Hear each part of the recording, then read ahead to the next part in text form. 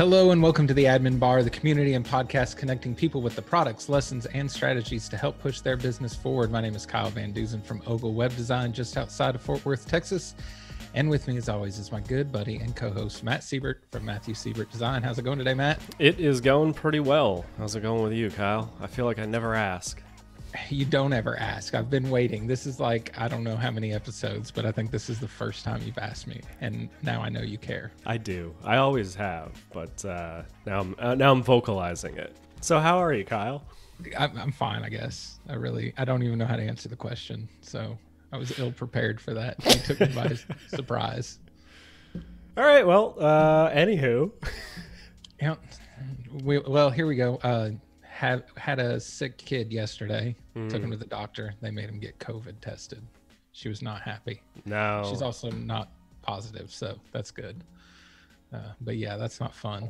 No, that's a not at all. stressful waiting for results moment. Yeah, especially for somebody so young too. That's like not like fully aware of like what's going on. Like, why are we doing this? Like, yeah. She was not happy about it. Hospital's rough.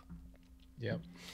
So let's get on with this week's episode. We both brought a topic. Neither one of us know what the other one's going to talk about. And today you are going first. So what's on your mind today, Matt? It is my time first this time. So I don't know like really like how well this is going to translate into a conversation, but this is something that I've been doing. Perfect for a podcast. I know, right? But really, it's something that I've been doing more frequently on releasing or launching a new website for clients. See, I think I've mentioned it previously that this year I've worked a lot more with nonprofits, and along with nonprofits comes typically more hands or more chefs in the kitchen type of thing.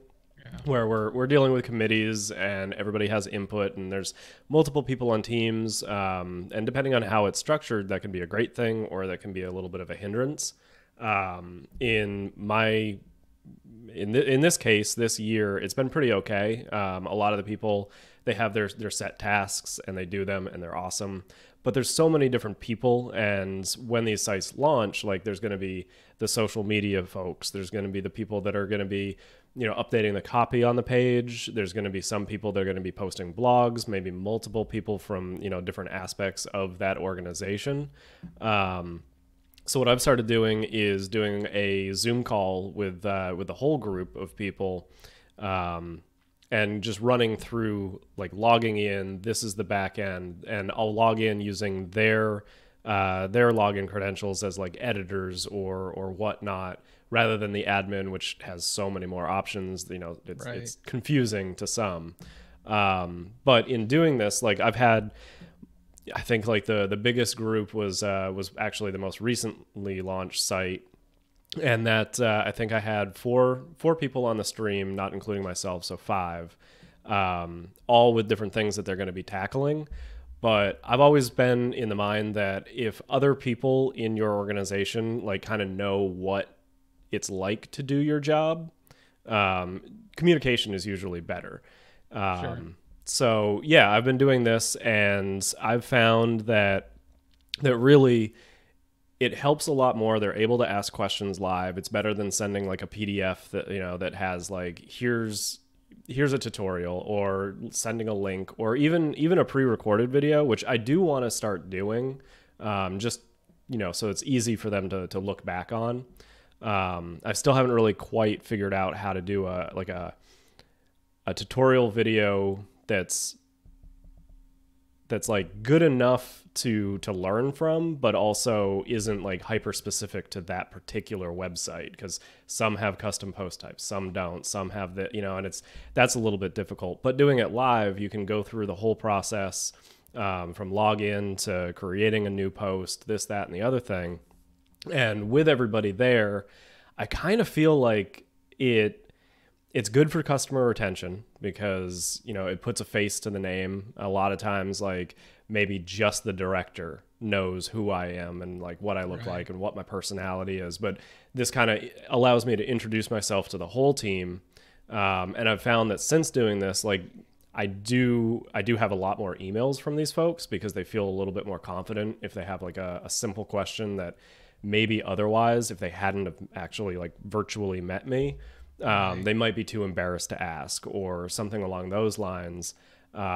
It's really helped strengthen the relationship that I have with my clients and the people on their team.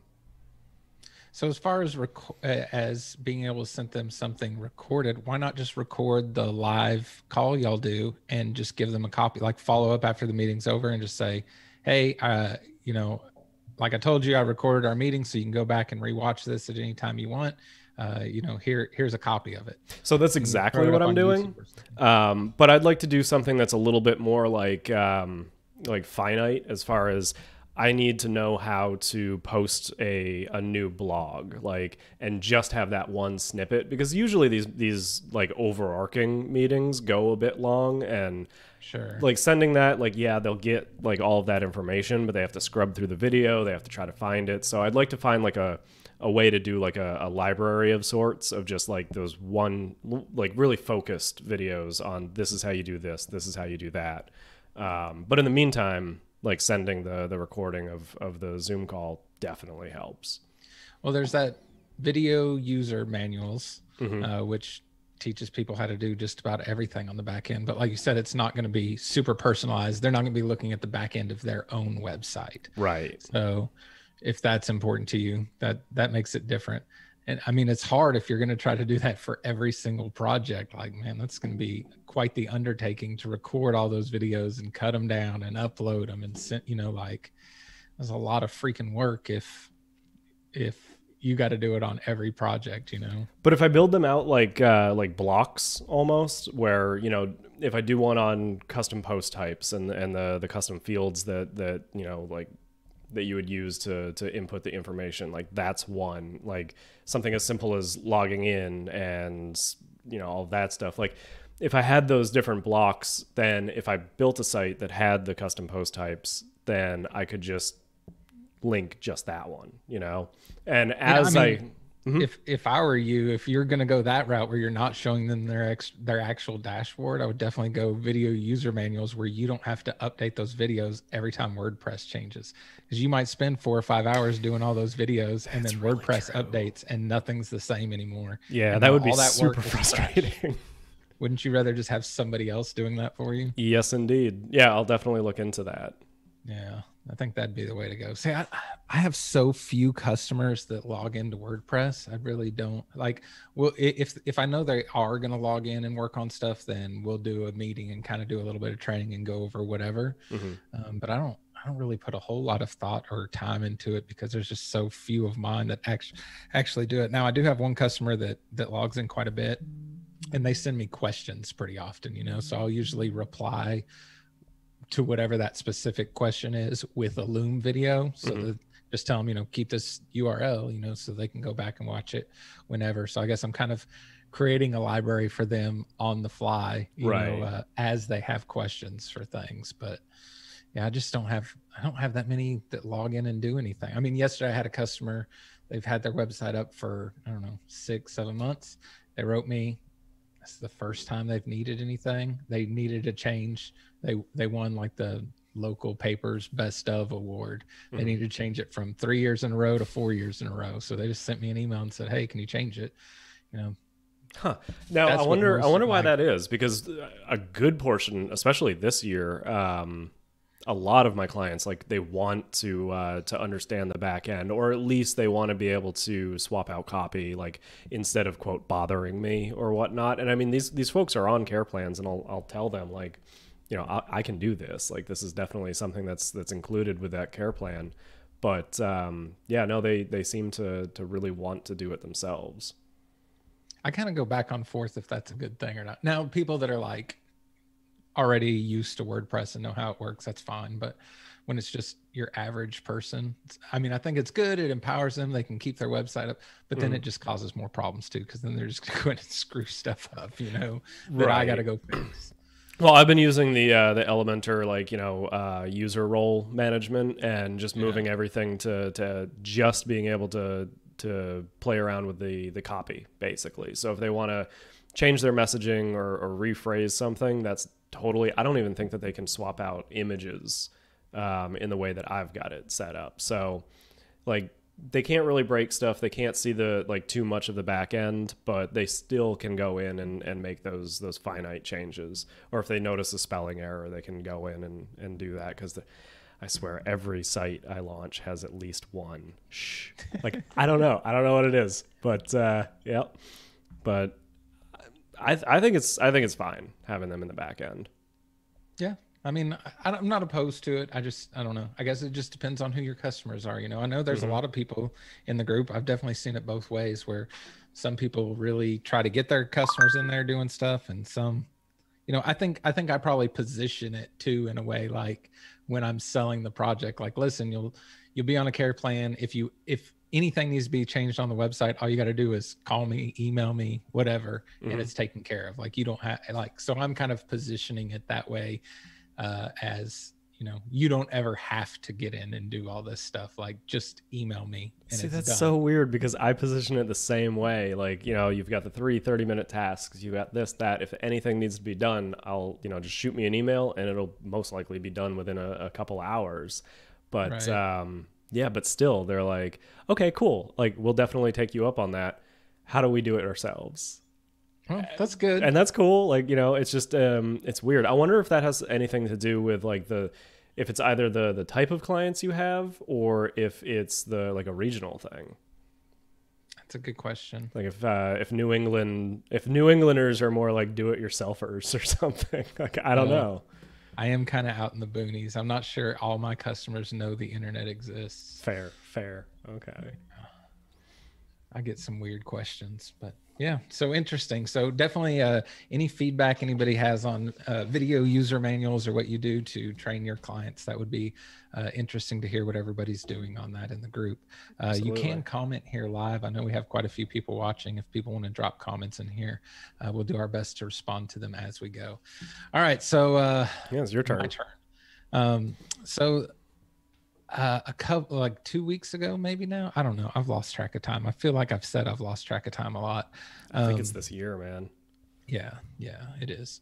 I moved all the websites I manage, all my personal websites and all that, from normal Vulture servers on Cloudways to Vulture high frequency servers. And so I made a process for doing that. I moved a bunch over, and I goofed on one. I posted about this in the group. I goofed on one and deleted my customer's website without realizing it. Luckily, I had an Updrafts Plus backup and was able to launch a new application in Cloudways, find that backup, restore it from there. Everything worked fine. So all's well that ends well. But it really, threw me into quite a bit of a panic, especially when I knew. Come to find out, somebody told me even when you destroy a server on Cloudways, they can recover it for a certain amount of time, which I didn't know at the time. I didn't figure they could. But anyways, it made me super nervous that my only backup solution was Updrafts Plus, which I just have a free account for. Because there's been several times I've needed to restore from those backups and it's failed. Right. Now I don't have to do it that often, so it's not like I have a huge sample size of data to say it, half the time it doesn't work. I don't know. Sometimes when I've tried it, it doesn't work. And knowing that at that time, I thought that was my only course of action, was to get this backup. It happened to work that time, and that was good. But it definitely started to freak me out a little bit. I have the backups that Cloudways does in the server, which is typically the first thing I go to, because it's pretty simple to deploy one of those backups. But when that server is destroyed. Yeah, but not if you destroy it. So that's usually my first place to go. And then after that, I'll go to Updrafts. So I started thinking, okay, I probably need a better solution for this. So I started looking through what everybody was doing and what people have suggested. It's been talked about in the group a lot. And one thing a ton of people have been talking about, and we have the people who run the company in our group, and lots of recommendations from people I trust, is looking into BlogVault. And so I've looked at it several times in the past, but to be 100% honest, and this is something I shared with them, their marketing and pricing and all that confused the hell out of me. I didn't understand really. They have several different brands that do several different, they have the BlogVault and Malcare and all these different things, but you can buy plans that include all of them, but to me, it's not laid out for that to make a whole lot of sense. So I started looking at it a little bit more and did a trial run. They have a 14-day trial. So I did a trial run, and I ended up yesterday morning signing up for their agency license for up to 50 sites. Because I think I have 47 or something in my server now. So I'll probably have to move it up again before long. But then got all those set up. So I just want to talk about that process a little bit. Yeah. I'm going to pull up this page here. So up to 50 sites. So $149 a month. But it's going to take care of, you can have staging sites, but I really like the way Cloudways does that. So it's probably not something I'll use a whole lot. It does daily backups and will store backups for 90 days. So that's 90 backups for each site. I'm keeping daily backups on most sites, but not keeping nearly 90 of them. Right. So that's definitely an increase. So it's automatically doing all the backups. I use their Cloudways. The Cloudways migration plugin is just rebranded from them. It's their plugin. So that's all included in there. You can have the 10 staging sites. For security, it does malware scans, automatic malware removal, and does a firewall. So you can view all those logs and everything on there, which I've been, it's only been a day. So I've kept an eye on it, but it definitely looks like it's stopping things that are trying to get in. Right. And then you can update all your plugins and stuff like I've been doing in main WP. So I connected all my sites, which was super easy. I went in here, pressed add site, type in the site URL, type in my username and password. It automatically installs the plugin, syncs everything, does a backup, scans everything. All that happens in the back end. I did notice, because I was doing these back to back on all of my sites, I crashed a couple servers. I just maxed out the CPU on them, probably because I was backing up and scanning all those websites at one time. Right. Which is probably just me more than anything. But yeah, so adding them all was easy. It did all that. It was done, in a couple hours. I had finished the 40 something sites I put on there. I checked this morning. It had done all of its backups again. It does some uptime monitoring, which, I have uptime robots set up, which is not always super reliable, but so I'll see how much different that is with BlogVault. It does some performance testing, which it shows a little beta badge next to it, but it will show the loading time of all the sites. And then it gives you a list of all your sites with loading time from worst to best. Now, I don't know what system they're using for this. I'm seeing a whole lot different numbers depending on which tool I use to test the speed of a site. So it doesn't line up with everything else I've seen, but it's in there. The other thing is they have built-in reporting setup. So I could set up reporting. I'm not going to. I looked at the reporting in here briefly, and to me, it was fairly not pretty, would be my kind way of saying it. So I don't send out reports to my clients on backups and plugin updates and stuff anyways. But yeah, blog so far, about that. I like what really sold me was, okay, now I'm paying for a backup solution. Everybody said that, everywhere I could find them being talked about is their backups work really well. The security stuff, obviously I've talked about this before. I'm not a security expert. So, I'm sure this will help. And they have a good reputation for that as well. As far as being able to update all of my sites, like I said, I've been using main WP for years now. I don't love nor hate main WP. I know I don't use it to its fullest extent. I log in and update plugins on it basically. I have noticed here, it seems like in BlogVault, it takes longer to go fetch do all the sync with all my sites to see what needs to be updated. I feel like that takes longer in BlogVault. And it doesn't seem like you have nearly the amount of options, like to be able to go, and maybe it is here and I just don't know. I got a meeting with them later this week to ask a bunch of questions and demo and stuff. But to be able to bulk, deactivate or activate or put some certain plugins on automatic updates or some of those things that I was doing in main WP. It doesn't seem like it has quite all of that built into it. But I'm definitely going to give this a shot for at least a couple months and see how I feel about it. But I do already feel a little bit of relief, like $150 isn't chump change, but if I have to be less worried about destroying a site, that's probably worth the peace of mind. Right, totally. And I mean, for that price too, if you've got that many clients on care plans, you know, I mean, that really, it just balances out. And yeah, so it's about $3 per website. Yeah, that's per month. That's really not bad, especially for the peace of mind that you get. Right. So I guess this will give you a bit of insight into my confidence here. I didn't get rid of main WP. I still have it all synced up with all my sites. I didn't disconnect any of that. So it's still there just in case this doesn't work out. I didn't want to go back and redo all that again. Yeah, no, it's best to keep it while you're testing. Yeah. I thought about it and I'm like, yeah, I don't want to have to do all that again. But yeah, so Christina's talked about BlogVault quite a bit. Christina Romero, I definitely trust her opinion. There's quite a few people in the group who've talked highly about it. So I'm excited to jump in here and see what it's like. But man, it kind of makes you question, like, what is peace of mind worth? A lot. Like a lot. Yeah.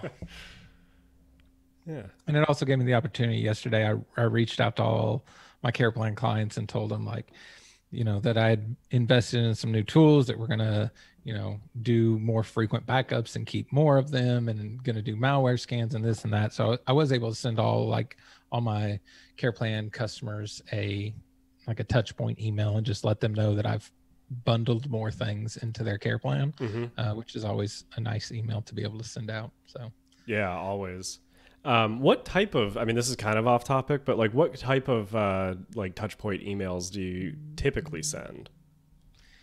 Yeah. So any excuse I can come up with to send one is usually good. I try to do it at least once a month, but some of it will just be random, like one-off basis to a specific customer. I hear about something in their industry, or I notice something on their site, or whatever it may be. I'll send them an email, something like this, where I've done some kind of update. I've sent them stuff on,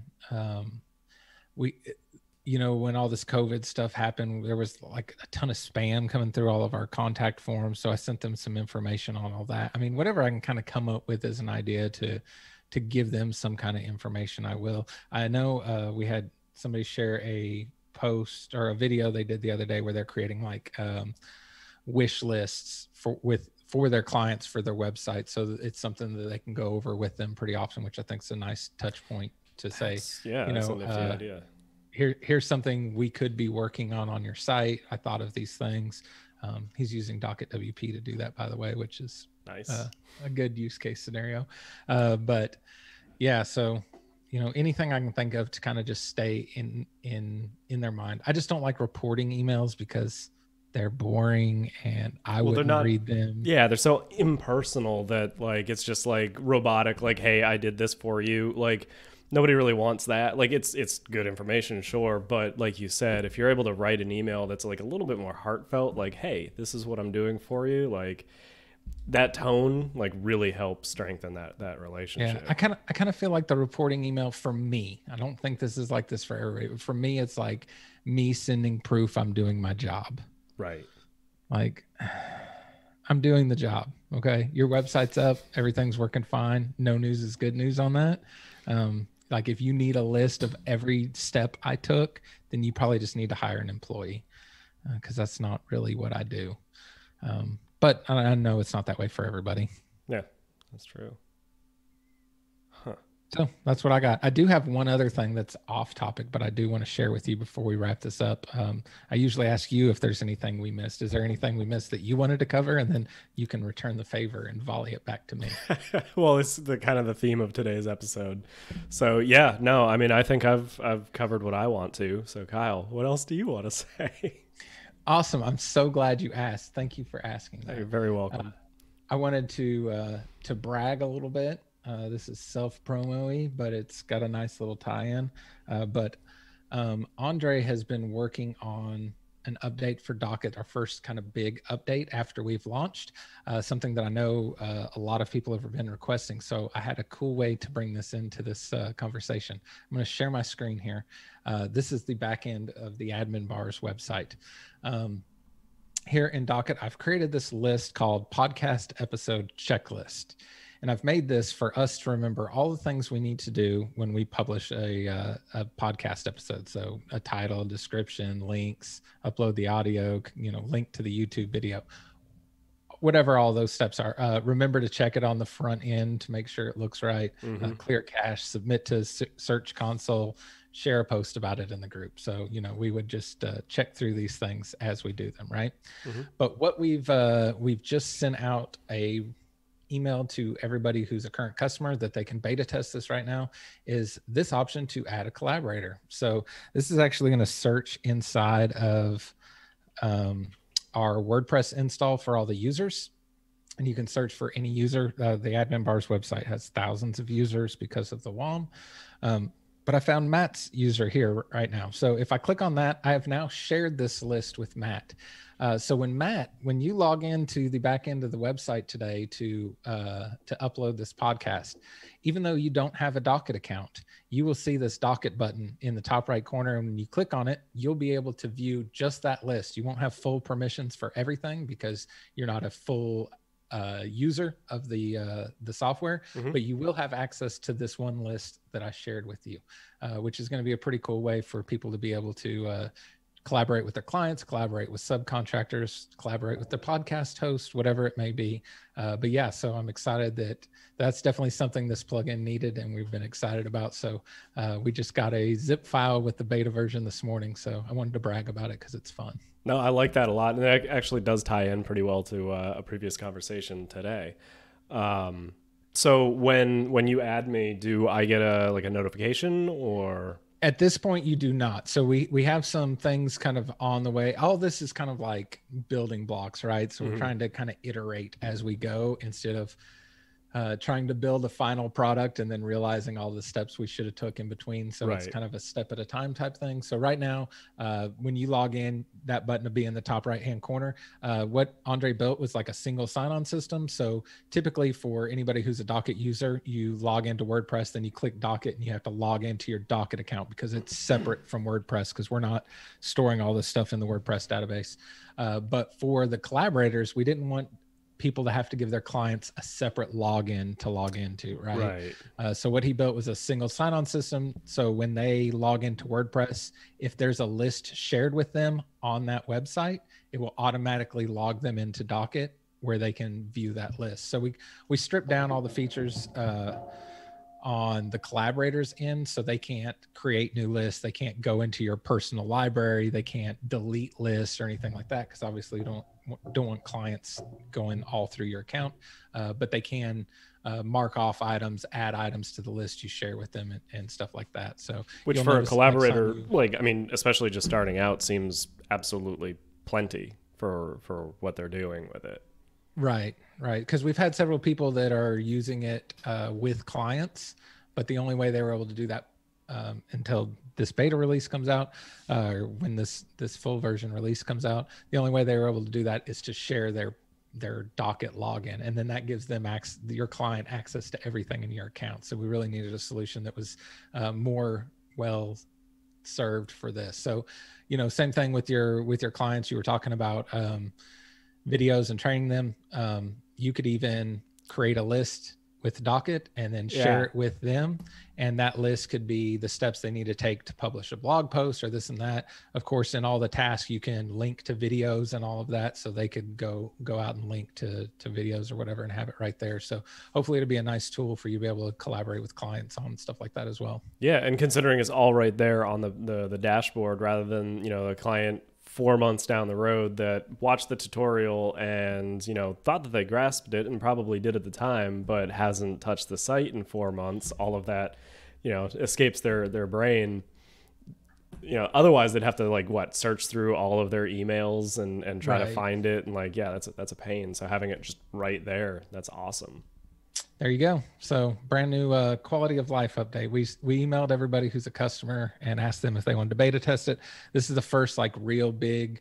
We're going to have to do a bunch of queries into the WordPress database to check for users and all that. So we need to test this on a bunch of different staging environments or hosting environments and things like that to make sure it's solid for everybody. But it's all the collaborators are included in the plan, so you can add collaborators to your projects if you have a Docket account. And yeah, that's it. So there's my self promo for the day. Awesome. It tied in well. I don't know. It's promo, but it works. Yeah. Well, sometimes you got to do what you got to do, right? Heck yeah. All right, man. Well, let's wrap this up. If the group or this show helps you in any way, the best way to help us is to like and subscribe to our channel, to share our content, and to use our affiliate links. It's all free. It takes little time, and it greatly helps support the show. We will catch you all on the next one. Bye-bye. See you.